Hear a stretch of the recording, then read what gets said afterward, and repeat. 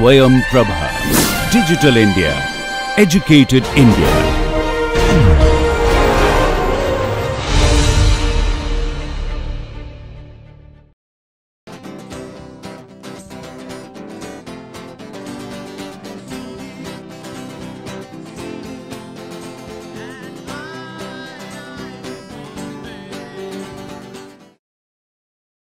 Welcome to the MOOC NPTEL course on Bioengineering and interface with biology and medicine. Today we have reached to the last lecture of this course. In last several lectures, we have discussed about various biological processes associated with cell cycle, development, cloning, cell reprogramming. We have also discussed many other interesting biological concepts in genetics and cell biology. We have seen how DNA tools and biotechnology is driven by lot of technological advancements, different techniques we have talked.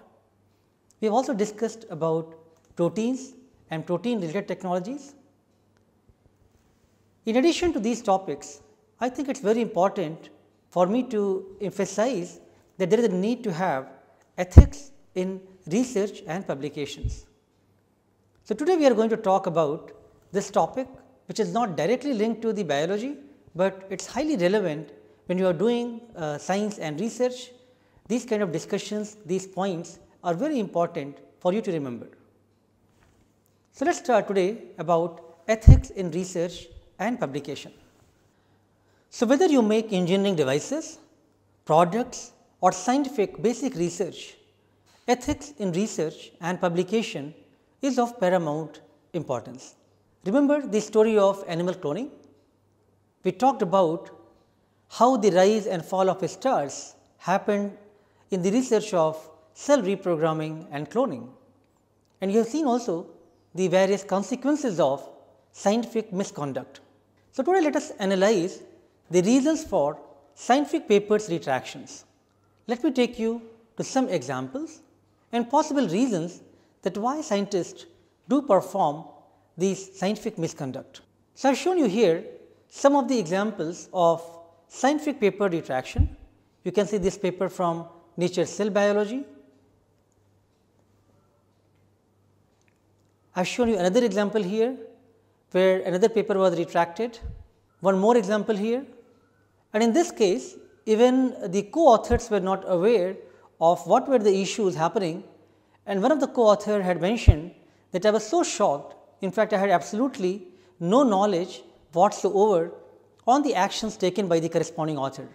So, I think it is very important that if you are part of a team, the corresponding author should inform all the co-authors about any development which are happening related to your scientific work and the publications. Let us now analyze and discuss what are the possible reasons for retraction of scientific papers. There are increasing number of scientific paper retractions happening, which is really bad and alarming news. If you do the PubMed search, in Jan 2018, they identified almost 9,800 articles were retracted.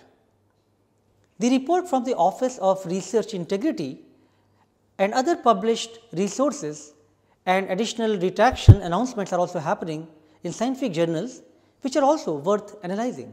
In journal PNAS, they try to analyze what are the reasons for the scientific misconduct and why scientific papers are retracted, as you can see in this slide in the published article from PNAS. They try to analyze various reasons for possible retractions and found that while a small number of papers, almost 20%, where because of some errors which has happened in the process, people have not made the knowing mistakes, but there are almost 67% scientific papers were retracted because of fraudulent cases, could be suspected fraud, the duplicated publications or even plagiarism. It seems the image manipulation is one of the favorite area for the fraudulent researchers to manipulate and then do the changes in the results. I have shown you here a couple of examples. Let us look at here this image manipulation, where a protein analysis is happening and the blot is actually manipulated. The shown here from the Journal of Cell Biology paper, on the left side the original image, and on the right side you can see the manipulated image, how the bands have been removed to look very different. So, image manipulation by adjusting brightness and contrast is another area where lot of manipulations happen. As you can see on the left side the original image and right side the image which is manipulated, just by changing the contrast how different these bands are looking like. In the next slide you can see again by changing the brightness and contrast, even the gel which has many contaminants could be avoided, and just a single band is shown on the fourth panel in the right hand side in the image. Again you can see another example where original image was manipulated, and now all the bands which are visible in the lower side, they have been removed, and now you can only see single band from the gel. Looking at the cell morphology, cell under microscopy, again lot of manipulations happen. For example, enhancement of a specific area is shown here in the image which is manipulated on the right hand side. And now you can see that some of the misrepresentation of microscopic images, something shown on the top panel is an image which is manipulated, and now later on if you change the contrast you can see how this was manipulated. So, general science they looked into the image manipulation very seriously, and their data and analysis showed that large number of publications have actually been retracted because of the manipulation in the images, and therefore, now many of these journals they have their editors and they have the technical team who also looks at the images quite seriously even before the manuscripts are being sent for the peer review process. So, the question is that if you are a PI or the head of a lab and you do not have very much experience about how to operate these photo imaging softwares or the photo editing softwares, you may not be able to really make sense that what is exactly the correct image or what could be the manipulated image. So, one of the researcher actually mentions here in one of the blogs that my personal experience says that research supervisors and guides, they also need to be trained to detect the manipulated pictures. Sometime because the students can make these changes and manipulate this, and even they may not be able to figure it out. So, it is really important that on one hand one should not make any of these kind of changes, but there should be a stringent peer review process involved where you can correct these kind of any suspected practices. So, what is acceptable practice for presenting your data and the images? So, the acceptable practice is to show your figure effectively, of course, that is accepted. You do not want to show just the raw image without any the cropping the background. However, if you are doing lot of color adjustments or color balance, you should mention that in the figure legend that you have used these settings to change or modify this image. And of course, you can put the raw image original figure in the supplementary, which is part of the manuscript, and a reader when they are reading it, they can actually try to go back and look at the original image as well. So, what is research misconduct? The research misconduct is defined as fabrication, falsification or plagiarism in performing research or reporting research results. The National Science Foundation has defined these guidelines for defining the research misconduct. So, fabrication is making up results and recording or reporting them. Falsification is manipulating research materials, equipment or processes, or changing or omitting data or results such that the result is not accurately represented in research record.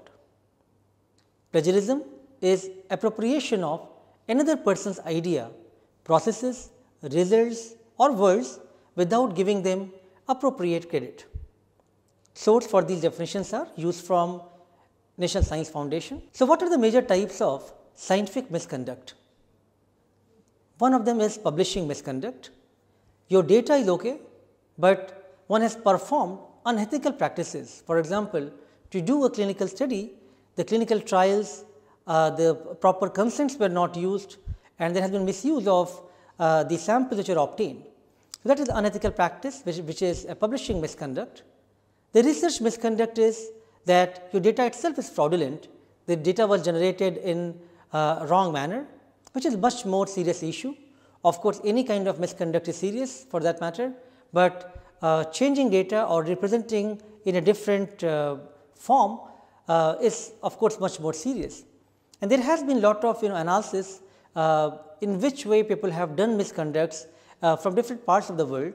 And if you can see here in this graph from this paper, where it shows that large number of fraud or suspected fraud papers actually came from USA.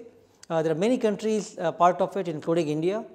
Of course, USA is shown in the largest fraction, not only because there are a lot of misconduct is happening, but mainly because there are large number of publications are coming from USA, lot of research is happening, and therefore is a fraction of that is also suspected frauds. People have found even plagiarism and duplicate publication in all of these categories from almost all part of the world are actually involved in this kind of stuff, which is not happening on any specific continent. And if you look at the journals where the most of these articles have been retracted, it is alarming to see that the most prestigious journals including Science, PNAS, Nature, JBC, all of these journals they have reported many articles which were retracted. People have also tried to analyze that what is the mean time to retraction by the category, that how many years it usually takes for the fraud to be figured out and the articles to get retracted. But the main question is that what is the probable cause of research misconduct? Is this the carrier pressure or looking at more sort of funding opportunities? Sometimes there is a hunger for reputation. It is very easy to fake than make. Many times that when you are part of a team which is let us say as a student, when you are competing for some competitions, you are going to the international competitions and you are part of a team which is making some devices, some sort of robots, and then at that time to be the first, to be the top in the world, I think if you change your mind sometime and kind of get engaged into any kind of misconduct, you are using somebody's already original idea and trying to represent as your own, I think that will probably lead to the misconduct, which is sometime that kind of pressure of whether it is carrier pressure or competition pressure, I think should not affect your originality, which is really crucial. Let us say you are working in a research lab. Now, you are as undergraduate students, you are going to work in a scientific laboratory. Of course, you are most junior over there, and there are many senior PhD students and the postdocs. They are all working in that lab. And you actually somehow get sense that something suspicious is happening, some sort of scientific misconduct is happening in this lab. So, what should be your role? I think because you are very junior that time and you may not know exactly that what should be the best ethical practices for doing research. It is important that you can talk to your senior that you feel that something the way it is being done in this particular result which you are showing is not correct, and this is my understanding, please correct me if I am wrong. And let us say if sometime you are a senior and a junior student comes to the lab, and now you are finding that the junior is doing some mistakes and he is doing some sort of suspicious things and changing the data, changing the gel images and doing something which is just for the publication's sake, then I think it is your responsibility to inform your seniors, to inform your PI to the professor that something suspicious is happening, and let them kind of decide what to be done. Let us think about extreme situation that your professor or the PI itself is actually engaged in some sort of plagiarism or these kind of suspicious activity of scientific misconduct. That is very difficult situation, because you as a student will actually hesitate to say that how to handle this kind of situation, but I think it is still your responsibility to go back and either talk to the professor, but if you do not have courage to do that, you can actually inform your head of the department or the deans, so that they can do investigation. Next question is what are the possible consequences of scientific misconduct? I am sure in the context of discussion of the animal cloning, you have seen that many of the researchers who were involved in doing the fraudulent work, their career got totally damaged, they lost employments. And these kind of retractions are very detrimental for the any researcher's career, because they are always published, they are always out, that and the reasons are mentioned, that what are the possible misconduct reason in that paper. Sometime authors could be even banned for publishing for limited time. You have seen that in case of the the cloning story, there are a lot of financial penalty were given. In fact, even imprisonment was also given. So, a lot of the consequences you will face if you do the scientific misconduct. So, it is really important that make sure that you are spending enough time to obtain the good results, and you are not kind of in rush doing the scientific misconduct. So, I must say that it is a very nice statement made by National Academy of Science in 1995, that someone who has witnessed the misconduct has an unmistaken obligation to act. So, if you see that some misconduct is happening around you, you are part of a team which is going to compete in the international game, and you feel that one of your colleague is actually doing some sort of misconduct, and if you do not report that just because your friend is involved in doing that, that is not correct, because you have to report that kind of misconduct if you are part of that team, because every co-author or every colleague of that particular work is going to be equally involved in that kind of misconduct. So, it is really crucial for you to take act on this. I would like to acknowledge for this lecture two of my colleagues from Department of Bioscience, Bioengineering, Professor Bhomik and Kondabegil, who has provided me some very stimulating discussions and good references for this kind of scientific misconduct based various articles published in the last couple of years time. So, students, I hope this course has now made you very much excited to study biology. Let us now review what we have learned during these last 8 weeks. During the very first week, you were introduced to the major life problems and how we require interdisciplinary skills to find effective solutions to these problems. We provided you examples of bio-inspired engineering, where designs and models based on lessons from biology have been developed to solve very complex human problems. We then briefly studied about the cell and its properties. A clinician, Dr. Ali Asghar Moyadi, was introduced, who talked to you about brain tumors and how there is a need for engineering interventions for the medicine. During the week 2, you learnt about central dogma of biology and refreshed about the concepts of nucleic acids. We also learnt about the simple yet very crucial lab techniques like agarose electrophoresis and polymerase chain reaction. We further learnt about gene cloning, both theoretically as well as the lab demonstration sessions, where you have seen how to do the cloning, how to perform these molecular biology experiments in a laboratory settings. In week 3, we discussed about several biotechnology tools that are routinely used for addressing many biological problems. These tools included microarrays, RT-PCR and sequencing technologies. We learned how DNA sequencing has revolutionized the field of modern molecular biology and paved the way for next generation sequencing. Furthermore, we learned how these DNA tools are being used for many applications such as food production as well as in plant biotechnology. We also got clinical insights from Dr. Nikhil Phadke, one of the clinicians who uses these tools for patient care to provide better diagnostic and prognostic information to individuals with genetic defects, cancer and infectious diseases. During the 4th week, we dedicated our time for Mendel's experiment, especially pea plants. We discussed the 2 Mendelian laws of genetics, the real life examples of Mendelian genetics as well as cases where there is a deviation from the Mendelian genetics. In the last lecture of the 4th week, we introduced you to Dr. Jayanti Shastri, a microbiologist who provided her perspective on needs of a clinician She emphasized on the needs for the point of care test which could help to diagnose a disease at the bedside. Next, in the 5th week, we continued discussing about Mendel's observation and we moved on to Morgan's elegant experiment on genetics. We learned how Mendelian inheritance has its physical basis in the behavior of chromosomes. We further studied the molecular basis of inheritance and learned that DNA is the genetic material through various experiments. You were then briefly introduced to basics of bacteria and viruses.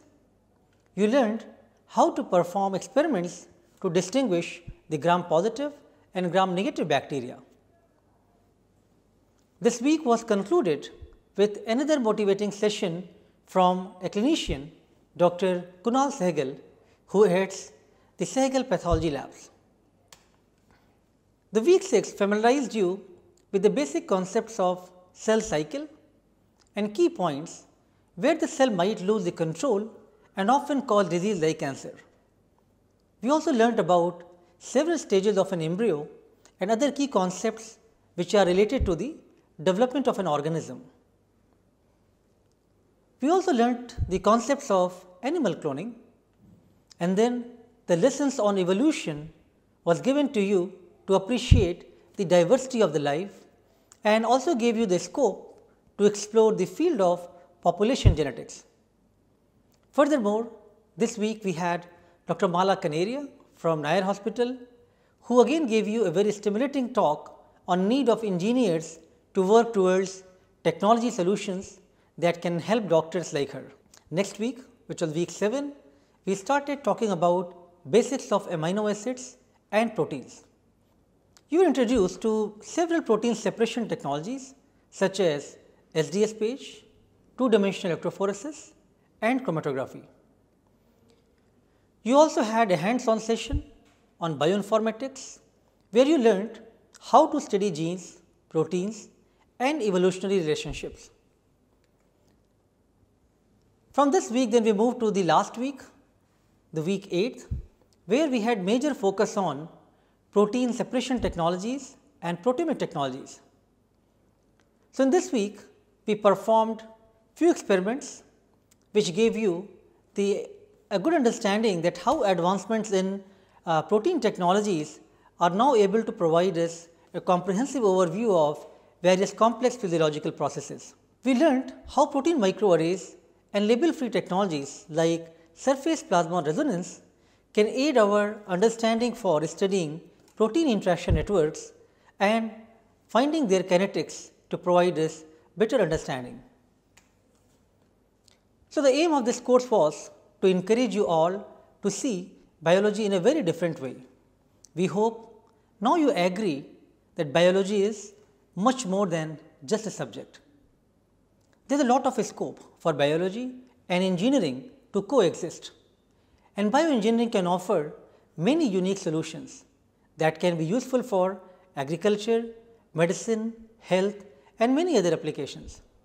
Thus, I hope you are now motivated to learn more about these tools and the areas of bioengineering. Before I finish, let me thank the NPTEL head and technical team for all the support in bringing this course to the students on time. I would also like to acknowledge all the course DAs for their very high quality work. Many thanks to my students of IIT Bombay BB 101 course, as they keep motivating me to teach biology course to engineers with their very naive but very interesting questions. Also, a note of gratitude to the members of my proteomics lab who have enhanced the course by their lab demonstrations. We need you and your skills to tackle many research problems. Let us continue this journey together.